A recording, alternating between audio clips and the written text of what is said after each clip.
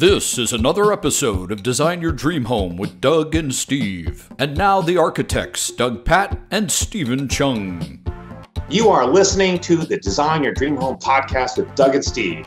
We're both architects and we're here to help you design your dream home. Good morning, Doug. Stephen Chung, how are you, man? How are you? It's been a little hiatus with the holidays.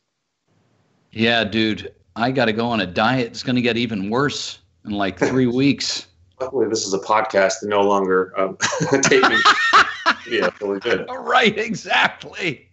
So I connected in the fall with an architect out of Austin named Winn Wittman, and I was checking out his work. It's pretty impressive projects, and I thought he would be a fantastic guest for us. So today we have Winn Wittman from Winn Wittman Architecture out of Austin, Texas. Welcome, Winn. Thank you, Stephen. Thanks, Doug. Great to be here. Man. Good to see you, man. Hey, so Winn, let me just give you a little bio, a little background, just so people know who you are, where you've come from. As I said, you're from Winn Architecture, based in Austin. Your work has been featured in many publications, including Architectural Record, Architectural Digest, the Robb Report, Discovery Network, HGTV. So wow. You've been out and about in all different places. You have a BA from Tufts, which is out near me, which is interesting. I'll have to ask you about that because that's not probably an undergraduate degree in architecture. You have a master's degree in architecture from the University of Texas at Austin, a school I know fairly well because I taught there a long time ago. Received awards from the AIA World Architecture News and Best Green Innovation for apparently some kind of panel design, which I saw in your houses. Looks very interesting. So thank you very much, Winn. Again, I could go on and on about your background, all the awards, but that would take up too much time. We want to learn more about you and your process and your firm. So let me ask you one quick question first. Tufts, what did you study there? Because I know that they do not have an architectural program. So what did you do before architecture? I studied art history, English literature, and human factors engineering. Oh, my. With a little bit of Middle Eastern history thrown in there. Holy cow. Just kind of liberal arts. Good. Yeah. Good. You know, and so many people specialize in their education, and I think that we're entering an age with artificial intelligence where just knowing many different disciplines and being able to think creatively about solutions is really going to be what's valued more than this highly focused knowledge about a certain area. That's actually pretty interesting. So are you from this Boston area? I am from the Boston area, but my art history professor, Margaret Henderson Floyd, she pulled me aside one day and she said, Winn, Boston is way too parochial for you. You need to go to Austin, Texas. What? And thought, what the hell is in Austin, Texas? This was back, this was 30 years ago. This was back before Austin was a thing. And I was considering UT Austin, and I was considering University of Pennsylvania, great school. And that's Doug's school. Yeah. That's where I went to school. And I went to Penn first, and it was February. It was freezing cold. Dude. Everybody was bundled up. You come in, you see the big oil tanks. I mean, there are more oil tanks in Philadelphia than there are in Houston. So I went there, and I'm like, okay. And then the following week, I went down to Austin. It was 72 degrees. Oh, dude. Everybody was walking around in flip-flops. I had my first margarita and fajitas and saw all the beautiful girls. And I just said, man, this is the place for me. And did it right. 30 years later, I've never once regretted it. But Interestingly enough, I never really thought in terms of, okay, what is going to be the best city for me to settle in if I want to fully express myself as a cutting edge modern architect who serves his clients at the highest level. And back then, Austin was not that place. But you know, over the years, it really has become that. And there's something about the mindset of people here. There's something about the natural terrain. You know, it's a beautiful hilly area where, you know, it's very green. There's lots of water. And so there's a lot of really challenging building sites that don't necessarily lend themselves to a traditional Cape Cod salt box, you know. So so it just worked out really fortuitously, is all I can say. And you know, I took a rather unconventional route to architecture. So when I graduated, I had studied with AIA gold medal winner Charles Moore, who was one of the pioneers of the postmodern movement. And I came from Boston, where there's all this incredible history, of course, in the East Coast and the architecture, to this place that was sort of a blank slate. And, you know, the East Coast stuff, while I'll always have a place in my heart for traditional architecture, the postmodern stuff just didn't really resonate with me because it seemed like the image of the past without the substance. And I remember this vividly. Charles took us on a trip down to New Orleans, which was amazing to see for the first time, because it's a city, it's really the only city in America where I feel like I'm in Europe, you know. And I drove his yellow Mustang convertible. He told me all these great stories about Frank Lloyd Wright, which I can get into later. But he was a student of Frank Lloyd Wright's. And we got down there and we went to see his Piazza d'Italia. And none of the fountains were working. There was garbage in the fountains. And you know, these plywood Corinthian columns that were kind of peeling and falling down. And no one was there. No one was hanging out there. Yeah. And then you go 2 streets over and, you know, you walk down Royal Street and it's packed and it's got this vibrant life. And I just said, this isn't it. Okay, this is not what I want to do. So I didn't know a whole lot about modern architecture, contemporary architecture, except I was a big fan of Le Corbusier, because like him, I did art, I did woodworking, I did music, and all kinds of creative endeavors interested me. And so I got my master's, and it was the depths of a recession. Nobody was hiring architects. What year was this? This was 1991. Yeah. And it was a time when there was a savings and loan crisis going on. And they had set up a company called the Resolution Trust Corporation that was selling off assets of these failed savings and loans.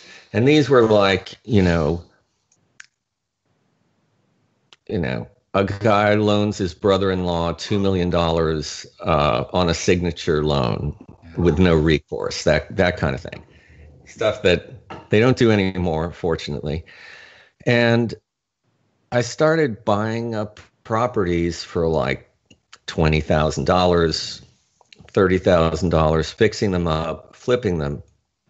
And at a certain point, I was driving down one of the major thoroughfares here in Austin, Bee Caves Road, and I see this unfinished frame of an office building, 14,000 square foot office building with 14 acres. And they had hastily slapped some blue glass up on it so they could get their draw request and, you know, say it was done. And you know, there was nothing inside, and all the plumbing was ripped out, and there was no roof on it. But it was in an absolutely gorgeous setting on, you know, a prime road in Austin. So I put in an offer for $105,700. My lucky numbers, 57. And I got it. Dude. And we spent the next year and a half building this office building, and we did it without any skilled labor. I would go down to the homeless shelter in the morning and like pick guys up and bring them out there. No building permits. We rented heavy equipment, and we actually hit a major water line on Super Bowl Sunday and drained like over 1 million gallons from one of those mushroom towers. Oh my God! I ended up getting a bill like 6 months later for $64 for the water. So Texas was just like the Wild West, and I was 27 years old. I'm about to finish the building. A man drives up, and he gets out, and his name was Michael Reese, and it turned out that he had a company called Reese Design, and they designed aircraft interiors for the Saudi princes, Adnan Khashoggi, the Sultan of Brunei, guys like that. And he wanted to buy my building, and he bought it. And I was 27. I made about $1 million. Oh my God! And I did what every 27-year-old does. I flew up to Chicago and drove home in a red Ferrari. Oh. And I like to say that I invested 90% of the money in women and cars, and I wasted the other 10%. Dude, that's a crazy story. Yeah. So that was my introduction to architecture. And so I always took a very entrepreneurial approach to architecture and development. So I began doing these crazy spec homes. One of them is called Soaring Wings, for example. It's got these copper wings, and it actually sold in 2007, right before the crash, at the highest price per square foot of any house ever sold in Austin. My God. So Winn, let's back up for a second. So you should explain this. Like when you are acting entrepreneurial, you are an architect that's building on spec. Why don't you explain for our listeners what that means? So that means that I'm financing it, usually with a bank, putting a certain amount down, locating the property, acquiring the property, designing it for a specific buyer. And a lot of spec builders play it very safe. Mm-hmm. But what I realized is you only need one person. You don't need to appeal necessarily to the masses with a spec. You just have to have something extremely compelling, and, that somebody is just going to want to, So when you say you're designing for one person, you don't have that buyer yet, but you're designing with a person in mind. Is that correct? Right. A type of person in mind.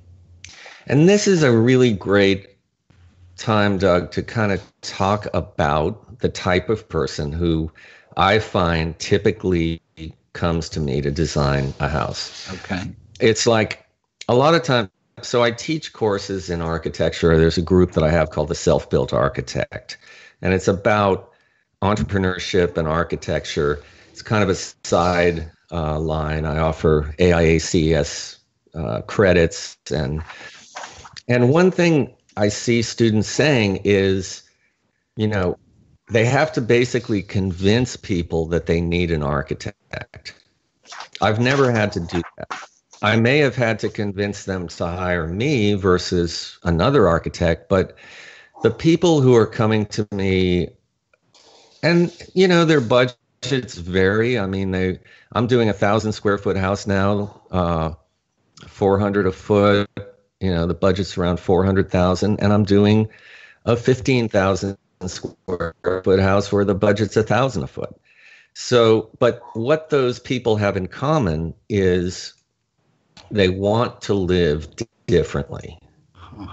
They don't want to live in somebody else's house, a house that isn't supportive of their vision of who they are and how they want to live. And this home is an expression of them.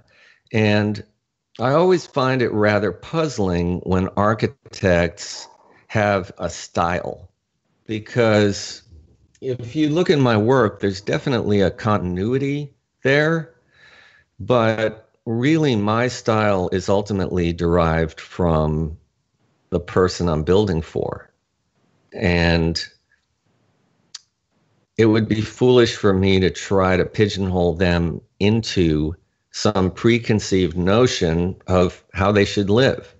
Now, have I learned things over the years as far as what works and what doesn't work? And, oh, gee, you probably don't want that big garden tub that takes up 80 square feet that you're never going to use, things like that. But I tend to derive my approach to each home from the vibe that I get from that particular client.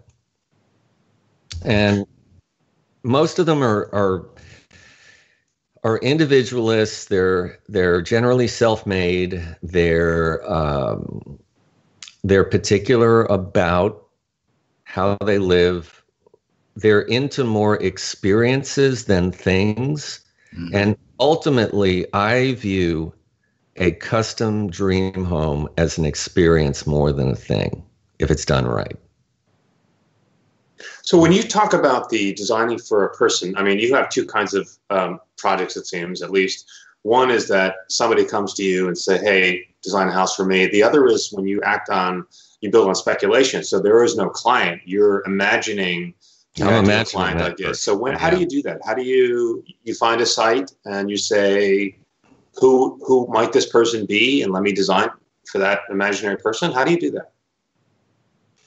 I think I take into account the preferences that clients have expressed over the years. And fortunately, I think it gives me a little bit of perspective because, and I listen to realtors, and what they say that people want. But like I'm currently working with a spec builder, and he's just convinced that all of his homes should have these giant 8-panel sliders that open up the whole living room.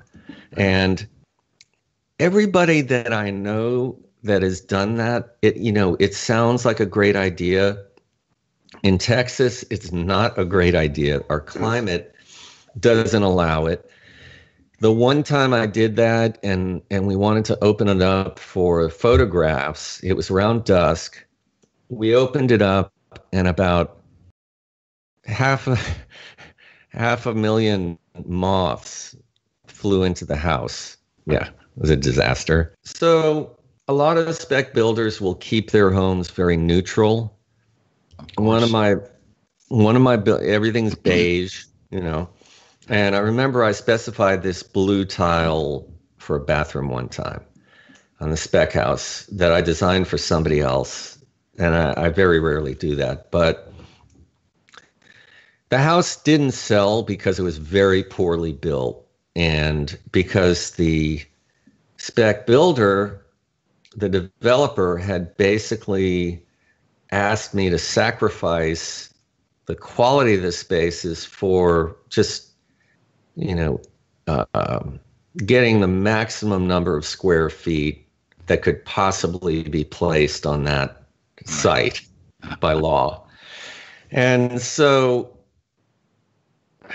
that and cheaping out on finishes. And when it hadn't sold 6 months later, a realtor came through and said, well, maybe it's that blue tile. Oh my gosh, I love it. I remember coming through and seeing that they had ripped out the blue tile and they had put in some kind of putty color, And I'm like, so I have a picture of the bathroom before the blue tile on my house.com account, which some of your listeners, if you're getting excited about architecture, you want to see different styles, that's one place to go, HOUZZ.com, and you can, punch in French country or, whatever, copper vent hood, and 1,000 images will come out. Yeah. But I have that picture on my house account, and it's one of the top downloaded bathroom images of all time. And it looks horrible with the other tile in it. So who knows? Who knows? When you're building a spec house, there's a great deal of just plain luck in it, timing of the market, and that kind of thing. I'm not doing any right now because we're kind of at the end of a long cycle of upward trending in our housing market, and things seem to be slowing down. The good thing about that for anybody who's considering building is, lumber prices have come down a little bit.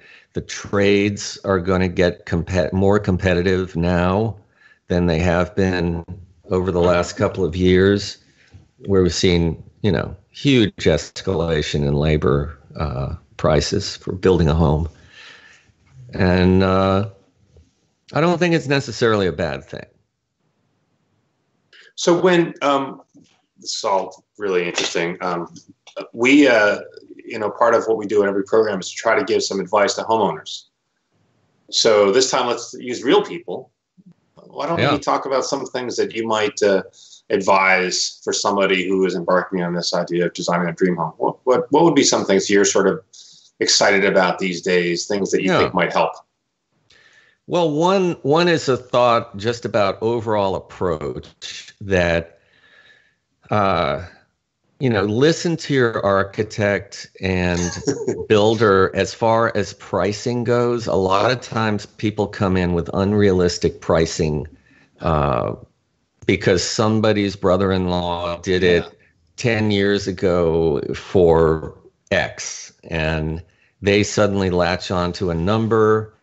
And think of it, leave a little bit of room in your budget. Start by going to a mortgage broker, figure out how much you can really afford. And I tend to think of myself as a guide, as a trail guide, more than an architect. So much of what we do as architects is just guiding people and directing them and introducing them to the realtor and the mortgage broker. And people don't realize this. They think, oh, well, the architect just draws the plans. And anytime somebody comes to me and picks up the phone, hey, I need a set of plans, I automatically know, I'm sure you guys have had this, that is just like the biggest red flag that can possibly go off in your mind. Yeah, because you know that they don't value your contribution, or they don't fully understand. Like, okay, so we serve a lot of the Indian community, the Pakistani community. And so we have a lot of clients and who are very interested in Vastu, which is the Indian feng shui. Okay, it's the organization of spaces, and beds have to face north, and you don't want to enter a bedroom from the south, and cooking should be on the east side, and we actually have a full-time employee in India who's an expert in this. Oh my gosh! And you come to an architect and you don't think of these little things, and you don't think, like the first 10 times or 20 times I did this, maybe I specified the wrong wood siding. And then finally, on the 21st time, I found this, U.S. lumber brokers prime line cedar, and boom, it's not as expensive as clear. It's not, give them a little plug. Or, a certain type of window. And we can get into stylistic things like you had asked earlier, but I think of it like going into a car dealership. you see the base price of the car and you think that that's the price you're going to pay, when in reality, there are all these options. You want the leather and you want the lumbar support and the blackout trim package. And before you know it, it's 15 or 20% more than you went in there intending to pay. Yeah. And you know what? If it's the car you want, it's worth it. And I look at it the same with my homes. I'm building my own home right now. And if I spend an extra 100 or 200,000 and I really look at and it makes the difference between having like a house that's just okay or a house that's like, wow, you know, in terms of the quality and it doesn't have to be expensive materials, but really, here's another misconception that homeowners think. So they get 2 bids from a respective builder, and those bids are 30-40% apart. I mean, there's like a huge range. And they think, oh, well, the builder with the higher estimate is making more money. In reality, I've found that every builder is making about the same amount of money. It's totally like true. 17, 18, 20%, whatever it's worth their while. All the rest of that goes into the quality of the subs and the supervision and the exactitude of building your home.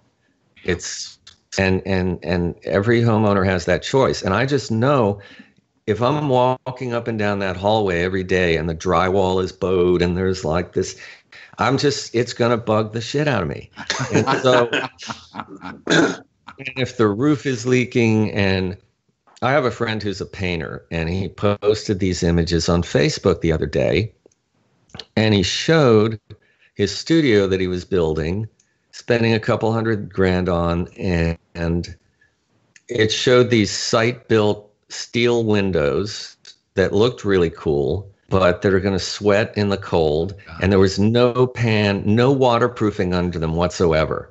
There was like a little bit of Tyvek, no thermal break. And I've done these windows with no thermal break, but they will, condensation will form on the inside. It'll drip down, and you have to have a pan under them to collect that and somehow get it out.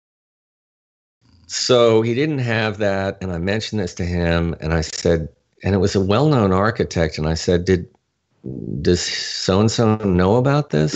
And he said, no, because the last time I brought it up, he got in an argument with the builder, and the architect was trying to help him, even though he did kind of an abbreviated set of drawings for this particular artist.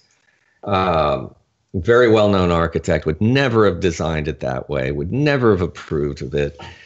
And the owner was literally afraid to have the architect advocate for them. And one thing I want people to know, my clients to know, is that if I see something that's not right, here's how I'm going to handle that. I don't go running to the client. And the reason I don't go running to the client is I want to maintain a good relationship with the builder. I go to the builder, I say, here, I'm thinking that this needs a little more waterproofing on it or whatever. If the builder tells me to go fly a kite, then I have to bring it up with the client. Right. However, for long-term, ease and relationship of working with the builder, I'd rather not make him look bad because he's going to have an opportunity to make me look bad. Right. Absolutely. If I make him look bad, he's going to make me look bad, at which point the client is going to feel like this thing is going off the rails. They're going to get anxious. They're going to, and I'm sure you guys get, part of our job is we get these calls like right after dinner. It usually is. So and the phone rings and it's like the client is just freaking out because something that they didn't realize about their house. And that's another reason we use 3D rendering from a very early stage. We use SketchUp a lot because it's really quick and we can change out materials. We can move things. I've got a guy who works for me who's so fast that he can literally do it. We're in an on-screen meeting. I'm in Dallas, the client's in Springfield, Missouri, and my CAD operator's in Austin, and we're all on the meeting just like this. And we're moving the model around, and we change the floor from wood to white tile, and we raise the roof up 3 feet. And, I just got done with one of those meetings.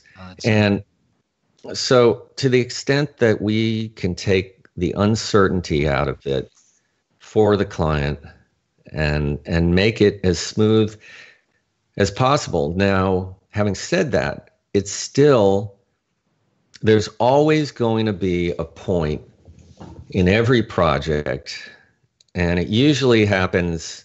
So when a house starts being built, it goes very quickly initially, as you know. Mm-hmm. The framing, the slab goes in, the framing flies up. Whoa, okay, yeah.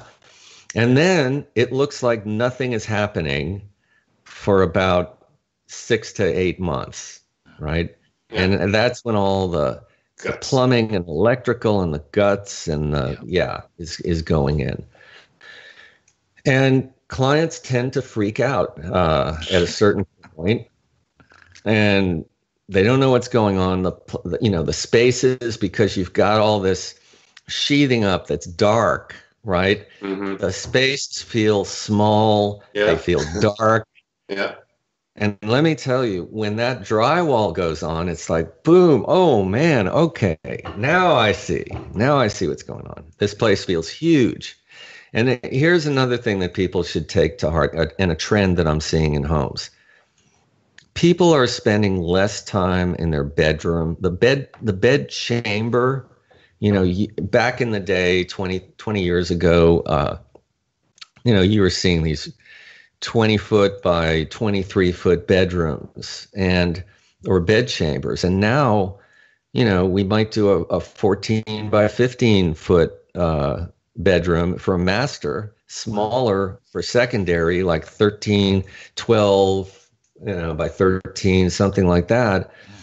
And that space is going into areas off of the master. So the master suite, now the bathroom is getting bigger. Maybe there's a little home office off the master where if somebody's not sleeping well in the middle of the night, they can just go in there and get a little work done on their laptop. But the outdoor living spaces are getting bigger and nicer and more covered, and bells and whistles and outdoor kitchens and things. The indoor spaces are tightening up, and the bedrooms are getting smaller windows. The most important thing is being able to black out.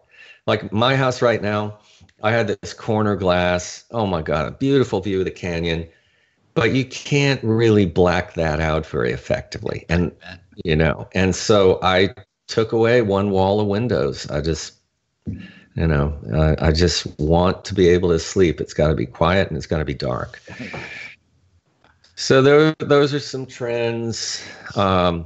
There's kind of a cool trend right now in kitchens where instead of like a countertop and then upper cabinets above it, you're having more like cabinet doors, continuous, maybe 7 or 8 feet high, that flip out and then slide back in, and maybe there's a counter behind there, all sorts of pantry items and storage and built-ins behind that. There's also in kitchens, the butler's pantry has become a big deal, and that's a little walk-in pantry with a countertop where you can put your coffee maker and your appliances and all the unsightly, your keys, and you can keep, since we've gone to more open kitchen designs that are open to living areas, the kitchen has had to step it up and look less like a kitchen. Yeah, less cluttered. Yeah. Less cluttered. And I think it's a great trend. We're also getting away from, believe it or not, seats at the island. The island is becoming a more of a sculptural element, maybe with another like cantilevered little tabletop that comes off one end of it, but huge. There might be a few stools here and there. Have you found that people are asking more about green features being incorporated in the home? They are asking about them, and we just did a net zero energy home. Oh, did you? Yeah, out on a 60-acre ranch in Marble Falls, Texas. It's called Casa Tres Cortile. It's on our website, winnwittman.com. 2 T's, no H. WINN, WITTMAN. And that was very important to these people. And we've done quite a few ranch homes. Rainwater collection. In this case, we wanted to have a flat roof so as not to, the house was very incognito. They didn't want to be able to see it from anywhere, from any of the roads, public roads nearby or anything like that. And we had to find a material that was suitable for potable water. And we ended up hiring a chemist as a consultant to basically analyze the composition of various flat roofing products. For example, Fibertite, which is a great flat roof, will absolutely kill you if you drink it. But there is a material, it has cyanide or something like that in it. But there's another material called Everguard TPO. They make it in nice thick 50, 80 mil. And Everguard TPO, our chemist told us, would be suitable. And we actually went back in, took samples a year later, and it worked like a charm. Absolutely delicious, clean, potable water. So cool. But to come back to your question, Stephen, people ask about it. They don't always do it. And the reasons are twofold. Our homes right now, with spray foam insulation and thermally broken windows and, all of the technology for passive solar gain, have gotten so efficient, and I'm shocked. I mean, I'm just shocked at how efficient they are and how little they cost if they're, and you don't have to have small windows either, by the way. You just have to have decent overhangs in some cases, and a lot of times we separate out our cladding from the sheathing so that there's an air space that air can convect up through. And, you just have to look at what is really green. So a few years ago, you remember they had the compact fluorescent bulbs, and these were supposedly the green answer to everything. But they have mercury in them, and they give off terrible light quality, and they make people sick, basically. And same thing, by the way, with LED lights have some issues as well. Really? Yeah, there's a lot of blue light in LED. There's no infrared. So infrared is healthy. Infrared is it's like a sun lamp, and a halogen bulb, that's what gives it that warm glow. With your LED lights, to get that warm color, they're essentially just coloring them. Right. But they're not really creating the infrared light, which is great because it takes a great deal of energy and it creates a great deal of heat to create that. But one thing that I like to do is use, like in very intimate romantic areas, be it a dining room or maybe a master bath or bedroom, I still like to use the halogen bulbs. Right.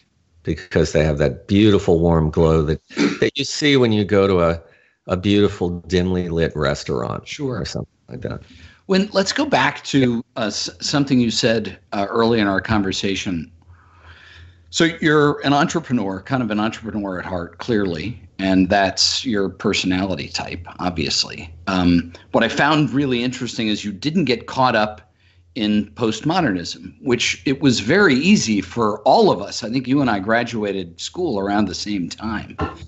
And I know everybody was just ready to get out and do this kind of work.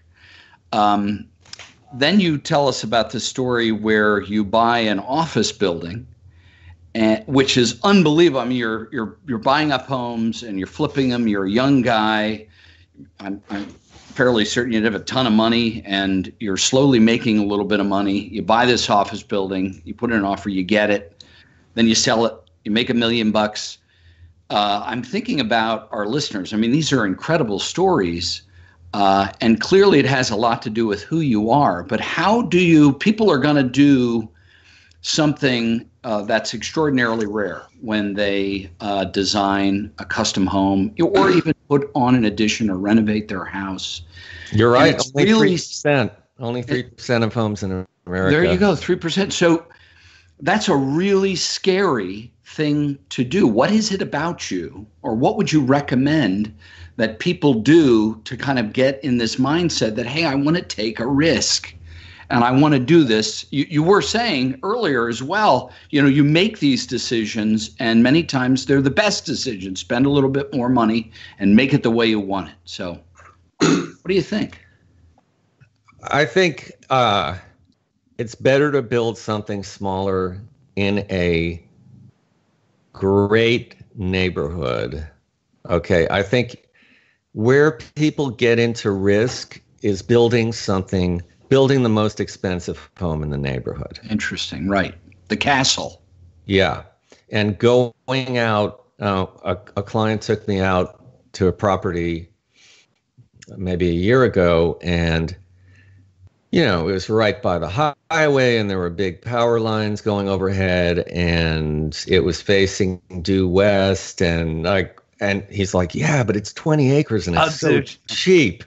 And if he bought this, he'd have his 20 acres and he could spend his whatever $800,000-900,000 he wanted to spend on the home. And instead of spending, $400,000 for the property, he was getting it for $180,000.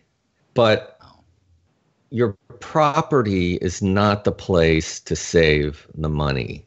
Look at the school districts.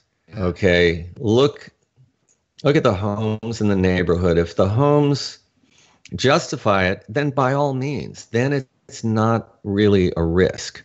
Right. Or if you're going to live there for the next 20 years, you can always do what Frank Lloyd Wright did, and he was also a developer and a spec builder. And he said you go 10 miles out of town and you figure out which way the town is headed and you buy land out there. Yeah. Now there isn't that much more of that explosive kind of growth that we saw in the latter half of the last century and maybe even the early part of this century. But you're right, it's a risk. And I also don't think it's smart to do one of these adjustable rate mortgages for a very long period of time where you're basically at the mercy of whatever the rates are when it seems like a great deal to get you in to a house. So if you just kind of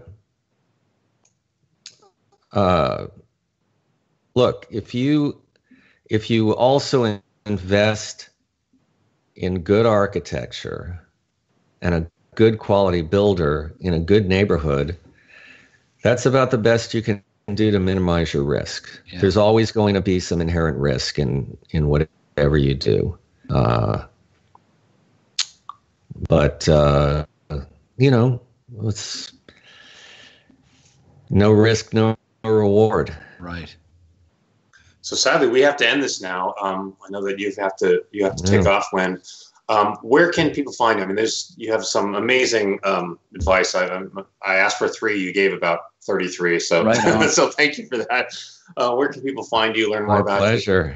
My pleasure. Yeah, they can call my office and set up an appointment. WinnWittman.com. WinnWittman.com.